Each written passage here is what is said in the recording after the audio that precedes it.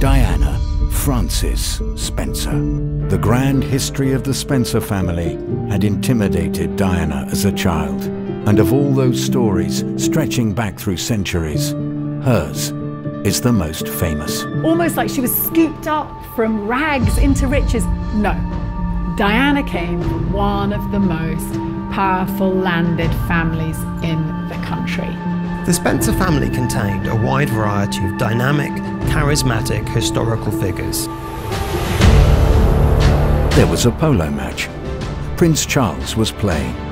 At the barbecue afterwards, he sat with Diana. She called him Sir. But that day was the beginning. Marrying into the royal family, marrying the future King of England, this was a step up for the Spencers like never before. The wedding was watched by millions of people all around the globe. Her first steps into a new life and her death on the streets of Paris.